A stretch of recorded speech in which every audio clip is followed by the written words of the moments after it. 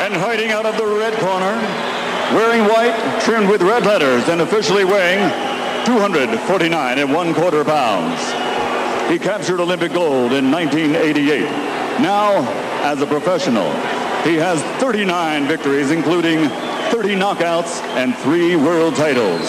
He has 2 defeats and a draw, all by way of rematch have been changed to victories, making him one of the few men in boxing history to have virtually defeated every man he has ever faced. Ladies and gentlemen, from London, England, presenting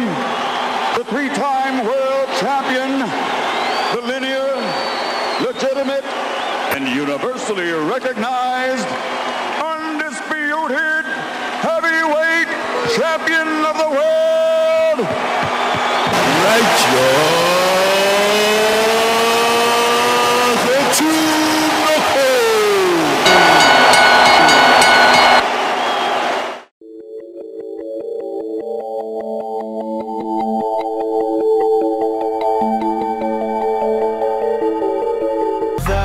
It's caught in the crossfire.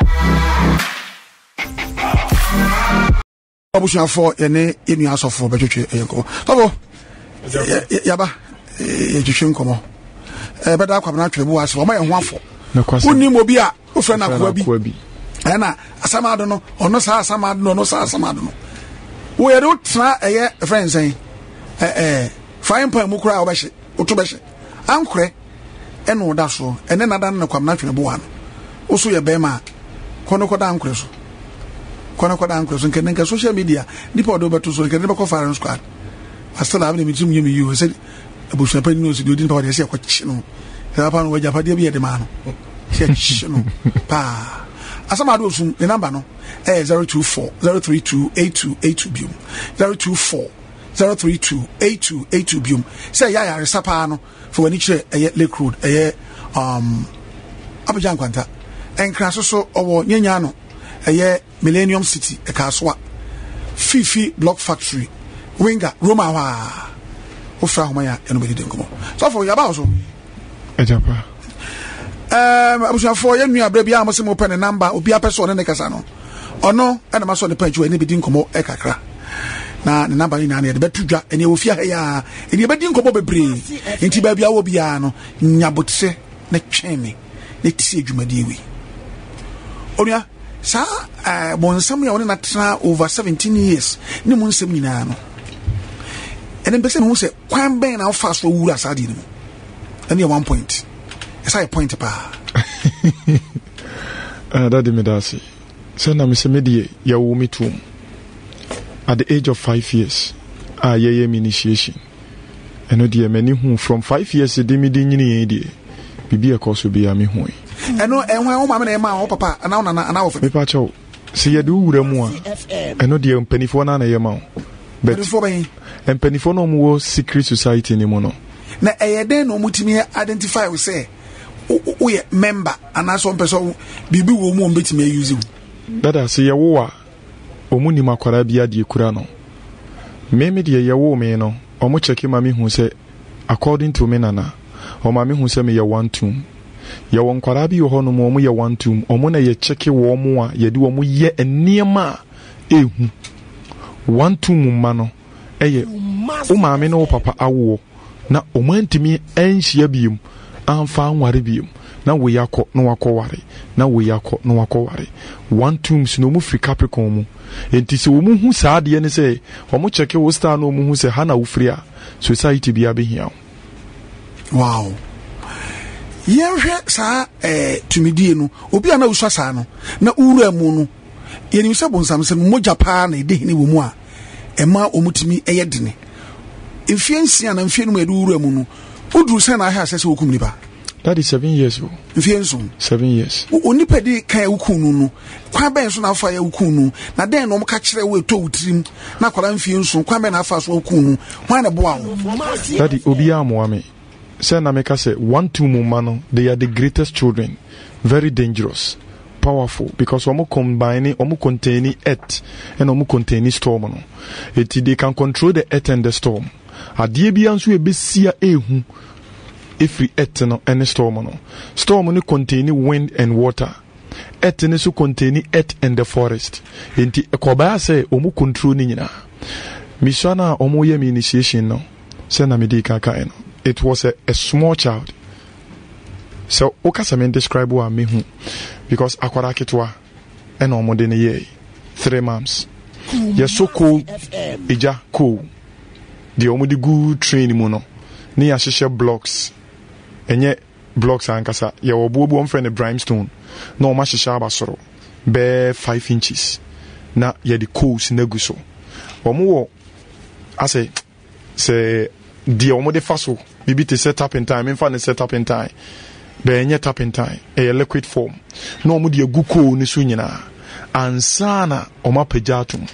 Into recitation ni die. Minti me recite because of say me nimu biem. Into no omode yesu no omu soja na. Omode akwara ni tuso. Na omu ankasa recite ma. Into blood no akwara ni team na blood ni drainia. In draining tumpai. E draini fa sa brimstone nim. Into e draini fa mua. Na demon no. Me first demon a me di hu no. Ye friend ni om. Ono oba moja guni hu nyina. Me kasa content oni time oni nipa de kasa oba ya no abusa obema me moja na kasa awoka no enu bi no obeka akirawo ono na bo sure te sen ono na really ni nature na te sen ni nature no de me fa ne se oye nipa nyina so ana oye nipa abo nyina so te se lycan a certain thing ne se yes wo gina so brane okita lycan subai okita wolf okita vampire at the same time nti ono de da bia ne de ohwehwe ne se obema ne blood so odi moja na mana den boa no ana boa wo o man ne blood na e ma no ho ye dene e ma omo ye reincarnated ye ka say the spirit of reincarnated aha onu na yes ade no obi wo ho no mo a omo nte ase so omo ka say reincarnated yes wu obi awu akwa aba ente sa se obi wu a omo reincarnate so na uso ni de ekọ entimi return biom be spirit no omfre ni omu no obe subordinate angels no omo wona se no subordinate demons no omo wona se no demons nketwa no na oma peki demon baako na oma ma na fa so onim oma ma na fa body na kwa ba biom no enti ye wo akwara afoforo a onse tetefo no so no mu wo akwara omo wo na no wawu a omo wo no wawu omo se akwara we de ye hye ne nso be ye wo be wo biem na ma ka ne da ne ho omo se akwara na sa akọ biem akwara ne nkom ma biem be omo ma demon bia peki so no te sa akwara no because owu no omu hu na enti wonu na di sa die no me twasi ya efa so obi awo na kwada na wu no wo anu wawu a yes tete no na yetwa ebi a ne nsa tia ye be wo na ba bio na nsa tia na ye den yetwa ho sa minimo bi sa it se nipa na ya wo no pa chese ye de owu ye na emmom enye de owu ye na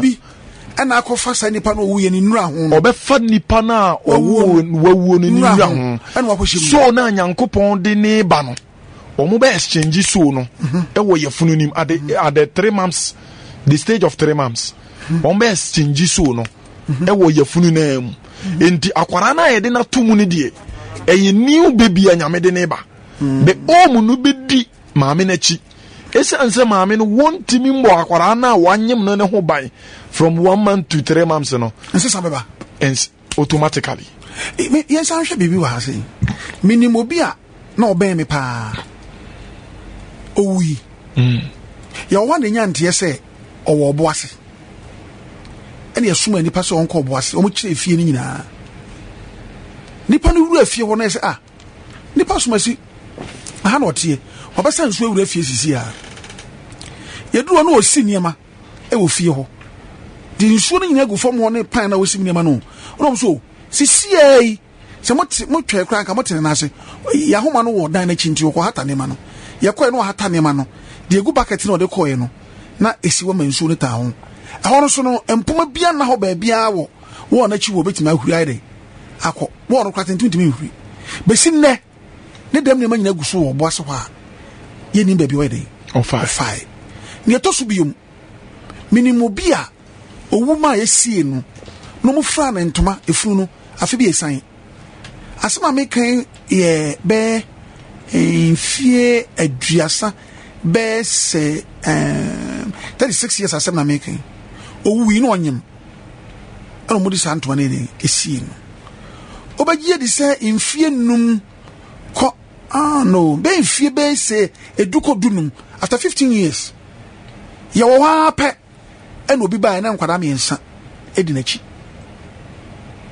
obaya okura mfuni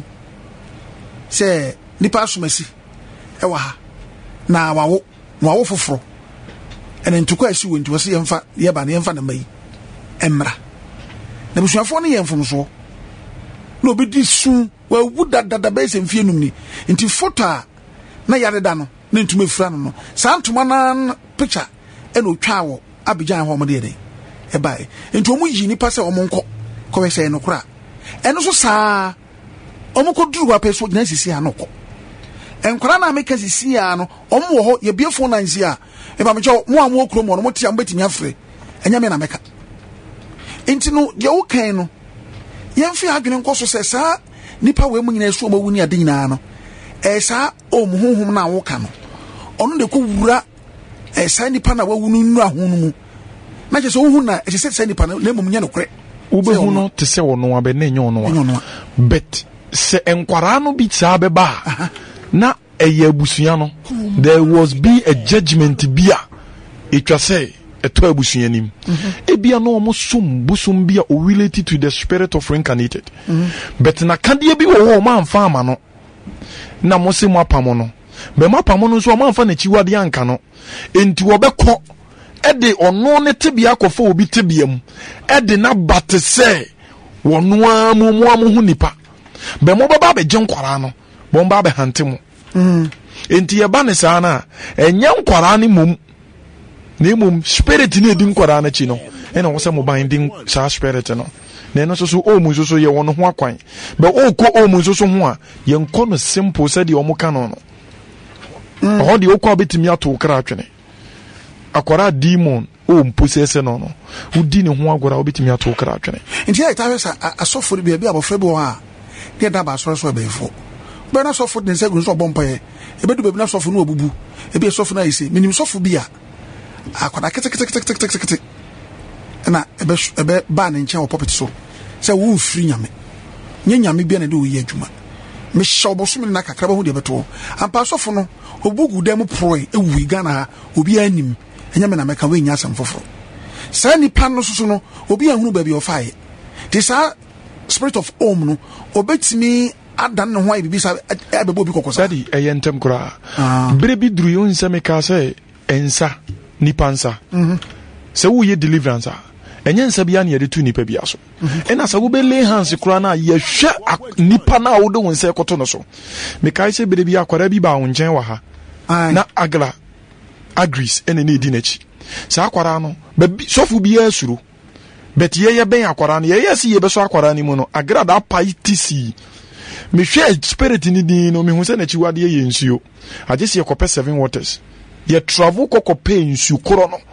ye de kan no so akwara na ye okay be si ne se me gigi manim se me kuratu mi na me so ni mu a nka ba na ka me shada kamenem enti asofo ni bebre ye wo yensa bi wo honom te se nifa no yensa nifa ye wo prayers bi wo honom especially deliverance wo do nsa right to nipa no so a ukosruba from about 80% ubenya ye can say spiritual marriage 100% abstract deliverance wo do nsa right touch ya because when nsa right no ye waters nko a when send if only contain water and it's a water combined with spirit of waters deliverance biano spirit of waters come around very faster it would on sakana water combining water esumu mane yede wow asmodius be wiaw abusa for ay kuma se bbc sabre ne yenu asofu and atwetwe nkomo obi a person ne kasa me ba cho ma number no nkoma me kakra 0558 247381 0558247381 55 near saying 55 near 2 055 8 8 24 2473 81 0558 2473 81 abusuafo ufa number ya obetimi ni nua asofo ya adwetwe enkomo na akwanche bia wo pe o bibi na apeso obuso bibi na wonte ase a wo fresh number ya obetimi ni adwetwe eye enkomo Masi FM 104.0 sa ekuo no eye bonsam frɛ bonsam sem akowura mu di mu ntintima pa punishment wo ho that punishment wo punishment de mo mabini se rutu gem unu moja anade na wo punishment se unu moja dia na chese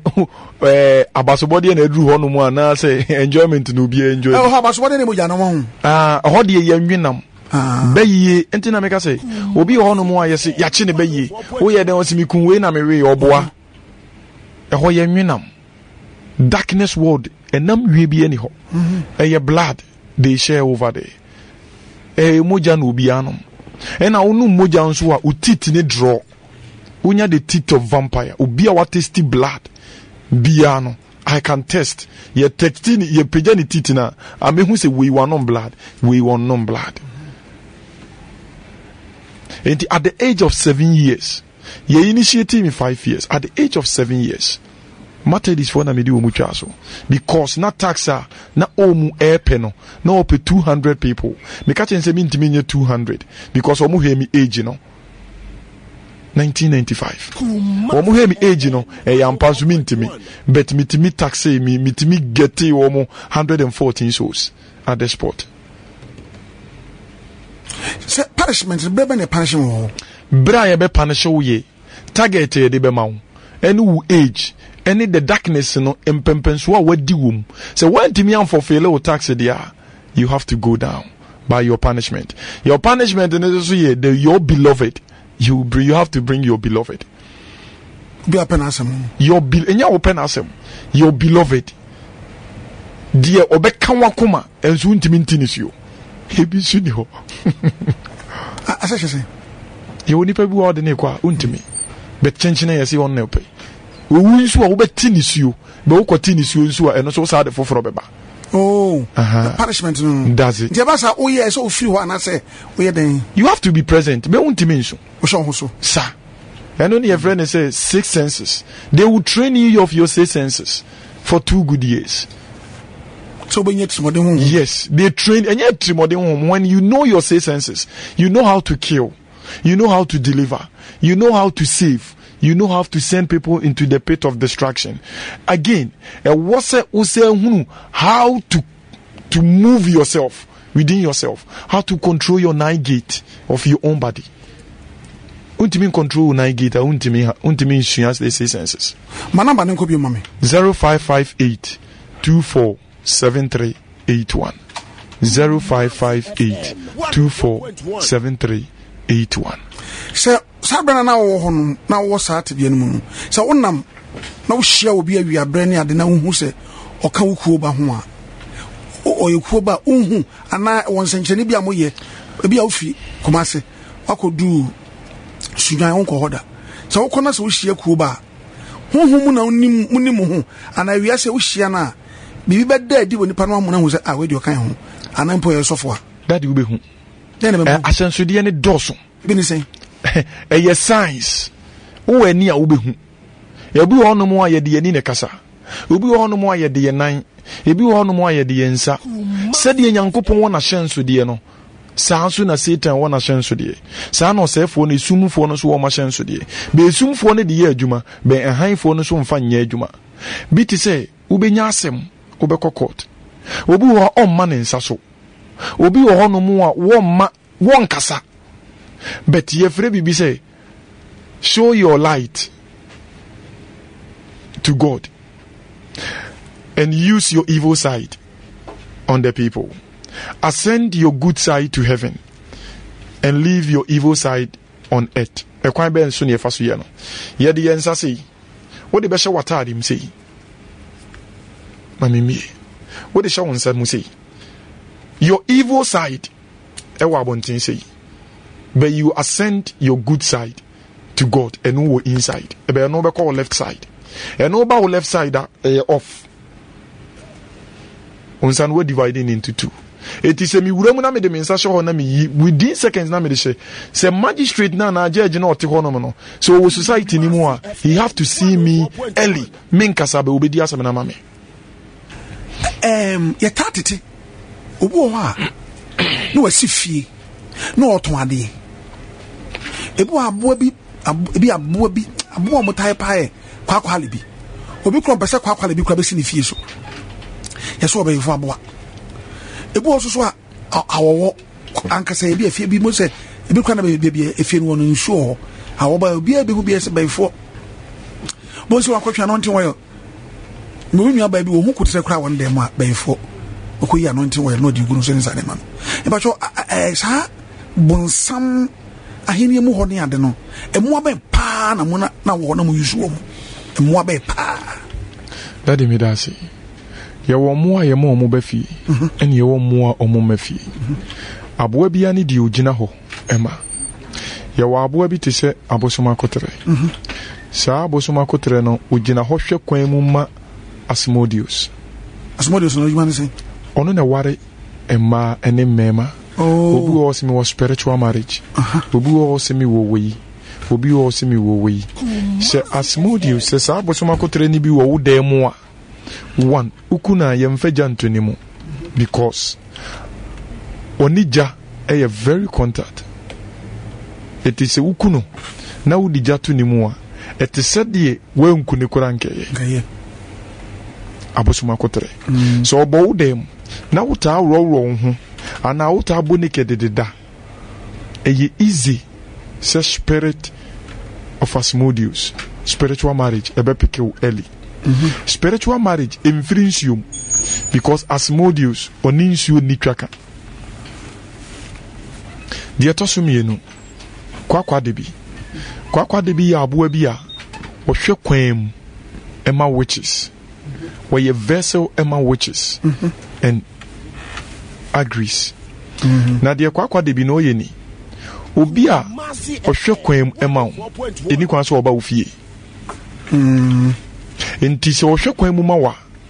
obesi ufie dia na kire se wo down for eba enti kwakwa de bi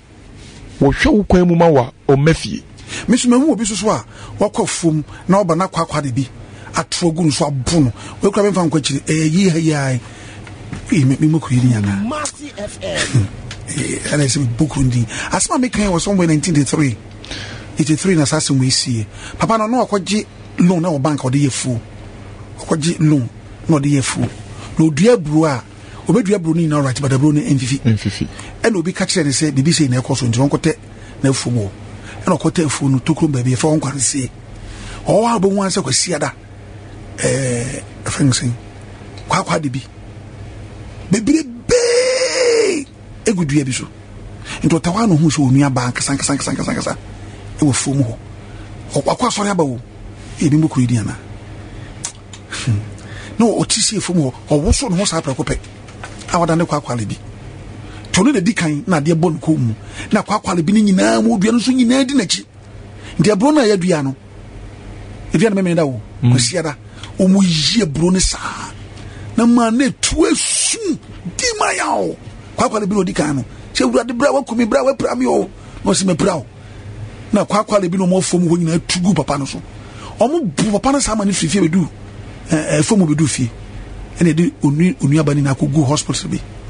bro afa sem na make wo mo muti be be phone lines no bi ni ma na waka I want ma me kan no mu asema me ne de edi wuye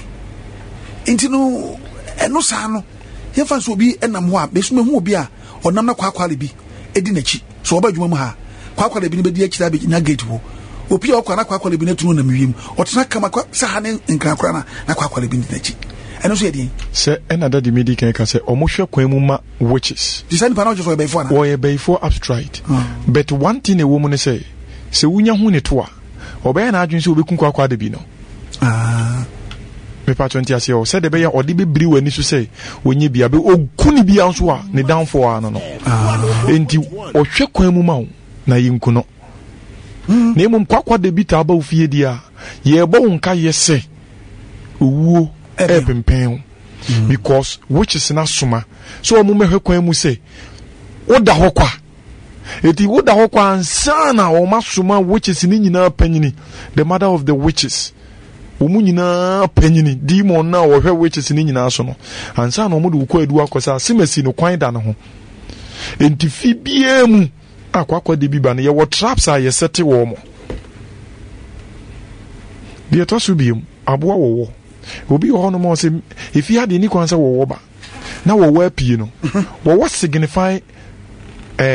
demon we Ammon which is Satan because only Satan enam ye ka Satan enye Lucifer ye wo Satan ye wo Lucifer nko atiefo no omo instead ni Satan no ne din ankasa ye Ammon na krabo ana na hyenso de ye wo enti efia wo be pie mu bia no ye kasa kire wo say the dark god epempen obi hono mo se meso da na wo chesi mi kire se Satan na kasa mu pamon wo pew Masi FM 104.1 wo de ukuna obetimi di jaye dey atunimu because onu amu wo firijam entu di jatunimu a wo refer ne say on go back to fire abo bi ti se petuo wono de wonu amu ne gina ho hwe kwam ema the lake of oblivion wono de onu owu bofo na amu ne nante petuo wonu owu bofo na amu ne nante enti se wonnimu a ubetu step bi a wonnim enti amoa we ye omo ba fie ni nyina wo biblical meaning mo ne preko twaka preko bra mo twaka se me ade manage no ba o dada na kure nyina ye ba ko se sa man no ebra obi bufu no kana bro man do dia na ozi man se ma ka wana man na ine bot for no ya na oba ni show ozi ese ine won so no ndimi tware kon ebene ndi wo hwa ina na yire ka jo ebo kala so ono so osi nyame ni wiase o odimi tware kon ndi no so odimi beja ni o ka so hwe bebo mi na e di ko mbe buzesi e di je odimi se nyame ni ho e di ne yire na hwe na chima no o rasa yin bo wa sa ono ho abo se o koma na aduane so so a otimi di watem odi do no gumu abosi na man di me kaba no no gina odi o se o promu ina we ansu ni abo ano we na Gruesome pro kama ni ho so hwe no mo de ayi sa panie be wo no se zudua na ya sensene ho no binim se se no mo di wo mo se odi wo ho se kire we na meka o da wo mo ne se ni wa tina twe a bebre suan na ne blof di no chas no na chas fo ahun na mani o anye be yefri ho enti mo bra chas o twaka daddy preko taught a training me biblical meaning and spiritual meaning of preko botayintia preko demons nenwi botayintia nipa bi mfanwe because of say preko intime ncherekom taught ka kire me say berebi drui na yepe wo mu a omumu be ye ha na omatimi akọ America wo honhom preko intime ncherekom enti o maameti ase se de obo ade na mu e kasa kire nipa se mu be pie manimu a akom kire nko anso na didi pa ko pie nyankopon anim enti se wo ko pie nyankopon anim a wo se muntua mo hunnuane bi ne nsa ene nambi na wankase enye demon biampe obi a use evil spirit beyond you preko because preko ya aboa bia ni moja run faster than human being and run faster than demons into demons nempe na se wo kokori preko se ikim ade a wo se wo ye wo honhom no ntime nye Adeɛ bi etwa sɛ woyɛ no wo honhom mu ntimi nyɛ. Ɛno nti na Nyankopɔn ka sɛ mo be pie manim o ma mo nwe aboa ne toti mo apai. Ema mo nom nsa, which means say ufiri nyame animu dia. Because 7 days preko wi preko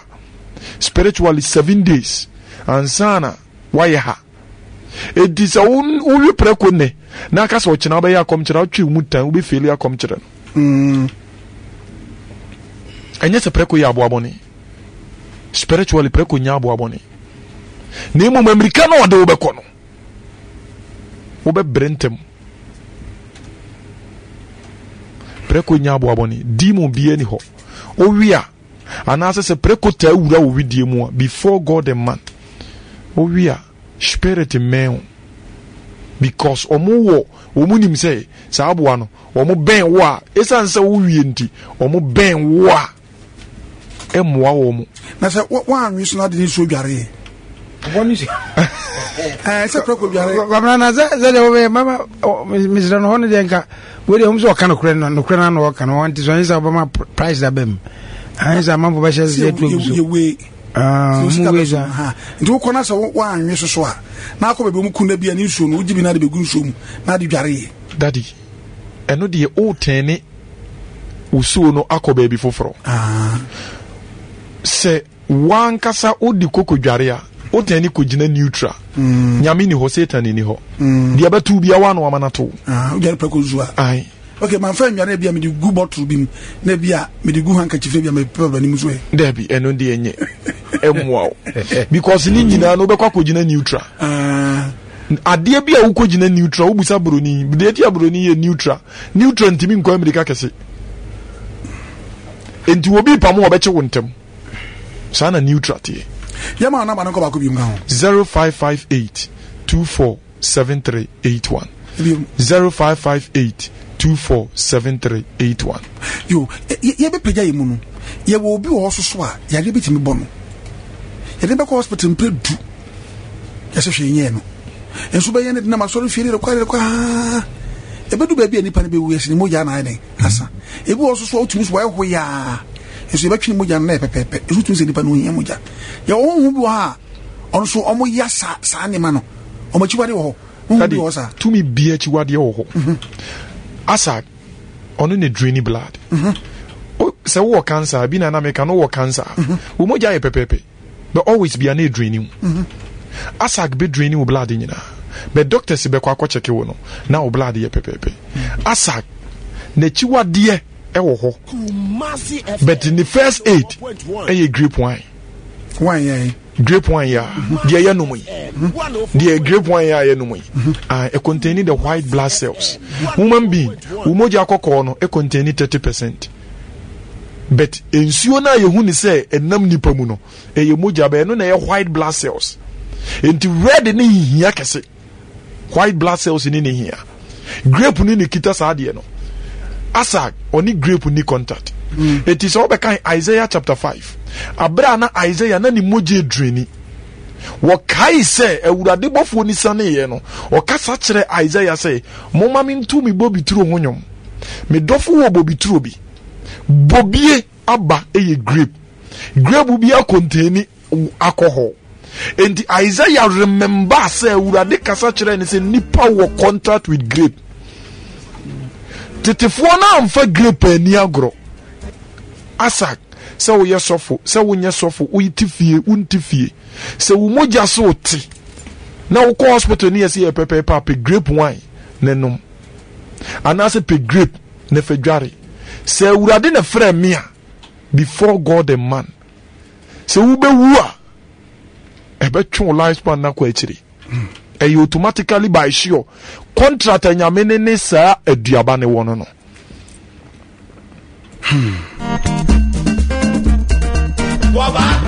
Kumasi FM 104.1 Kumasi FM 104.1 Kumasi FM M M M M M M M